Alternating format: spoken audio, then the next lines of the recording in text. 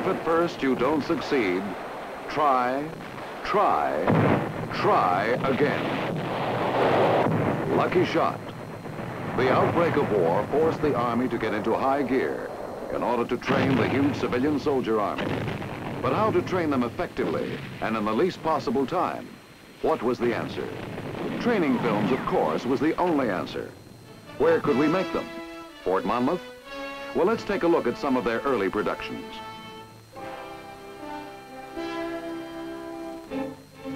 Look a little obsolete? Well, answer print approval is expected momentarily.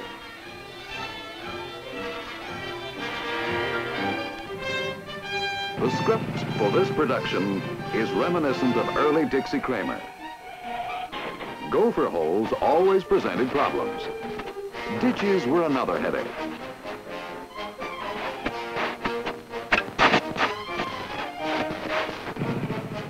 Troops always arrived fresh for combat.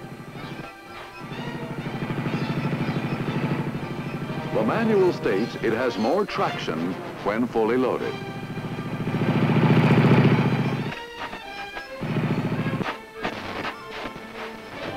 No, Fort Monmouth wasn't the answer. The old Paramount studio was. The Army hadn't bought a white elephant for quite some time, so they decided to buy this one. By the time procurement got the papers ready, Paramount had turned out quite a few of their big pictures. Rudolph Valentino in The Sainted Devil, directed by Joseph Henneberry. Richard Dix in Nothing But the Truth. That's Ned Sparks on the right. No, that's not a scene from The Untouchables, but an early Claudette Colbert picture. That's her behind, The Lamppost. Frederick March, Mary Bryan, and Ina Clare in A Royal Family. Ed Wynn in The Perfect Fool.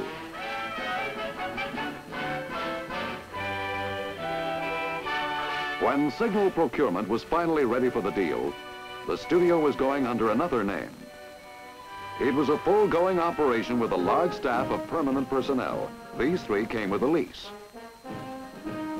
Now that the Army had a studio, we had to get qualified technical and creative people. So one of the greatest recruitment programs got underway. Military personnel eager to get into the movies came from all over. They came on foot and by plane. Some of the more creative and artistic types had to be drafted. Those who were lucky and had special qualifications became combat photographers and covered the various theaters of war. Many complained they got too close to the stage.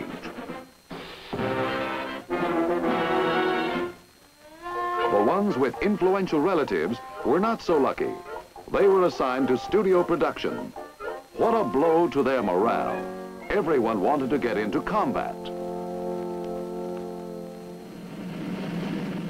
Our training films shaped the raw recruits into superb fighting machines without peer on the battleground. In spite of the odds, our boys always fought like gentlemen and never played dirty pool. Is he hurting you, old man?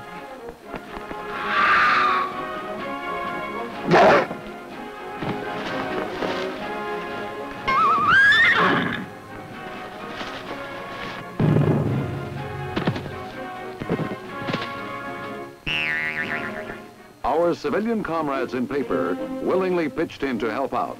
The first pay period was hardly cold when they started making helpful suggestions. One wanted more per diem and less travel. Our training films worked marvels for the large civilian force at the center. Here is one of our supply supervisors hard at work. He never saw our films, and as a result, he did his work this way. After he saw our films on work simplification, look what happened.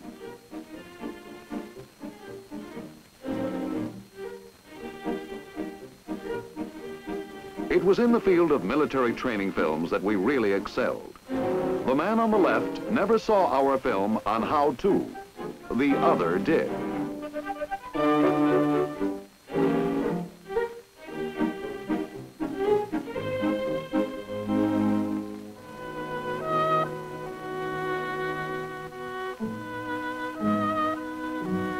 Is that proof enough? You can't argue with that kind of instruction.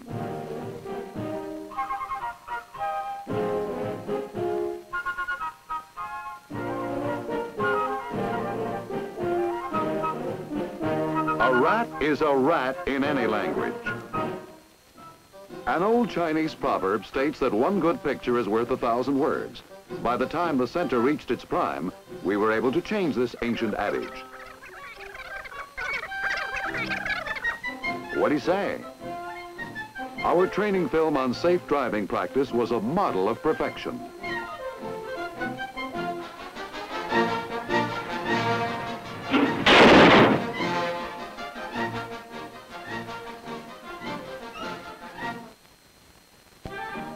Our films were entered in many competitions. We have all heard about the famous Cannes Film Festival.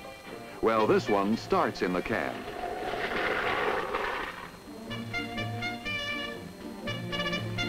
Our film on food service for matched ships is a classic.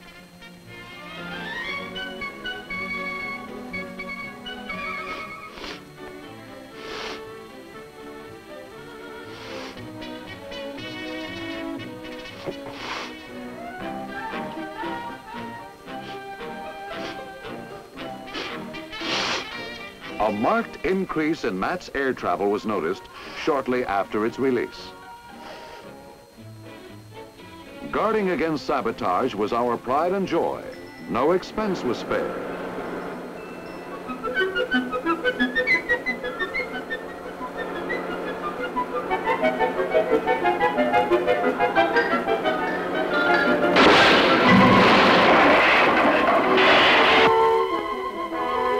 However, it was a waste of time for us at the center to see it because sabotage was unknown to us.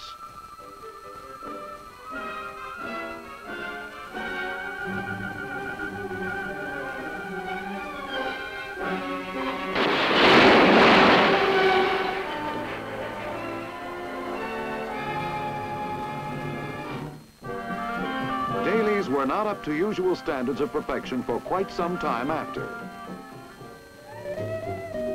Our lab workers loved to go to the beach.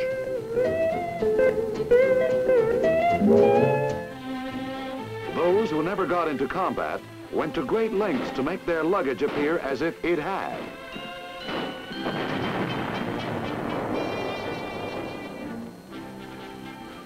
Remember these wartime posters? Bring back the memories, don't they? Remember Snafu in Censored?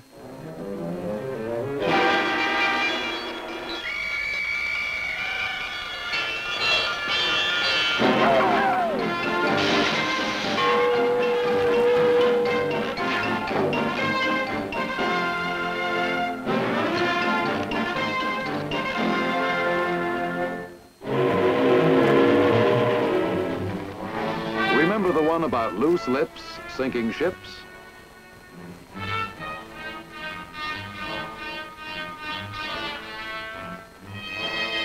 You could always count on at least one blabbermouth in the outfit.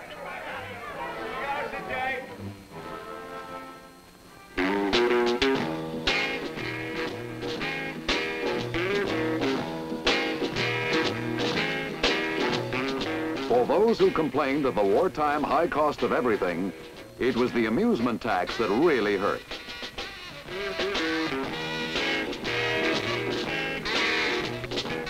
For years, we could never figure out why this man stood on the corner. People liked him and used to give him things. He had a simple credo. You have to give a little to get a little.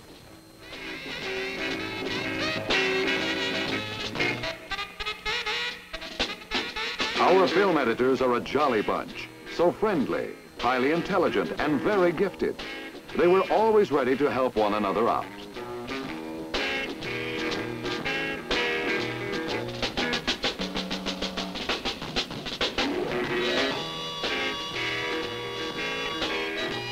Many hands made light work of a hot project.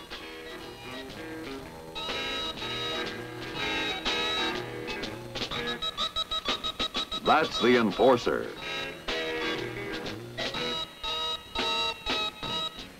things you never see in our films. Astronauts are not easy to photograph. The cameraman is still on staff.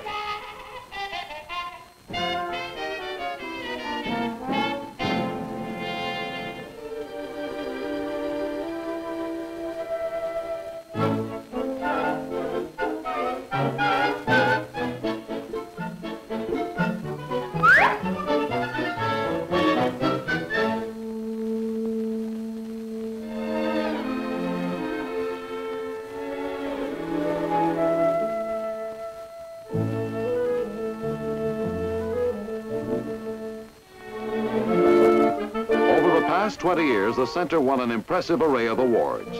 So many, in fact, that our commanding officer had a hard time keeping track of them.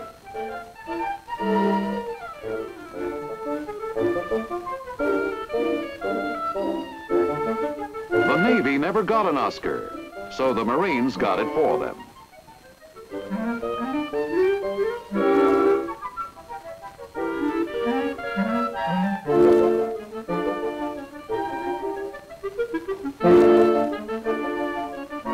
This one wasn't even in films, but television. He put a skirt on Oscar and said it was an Emmy.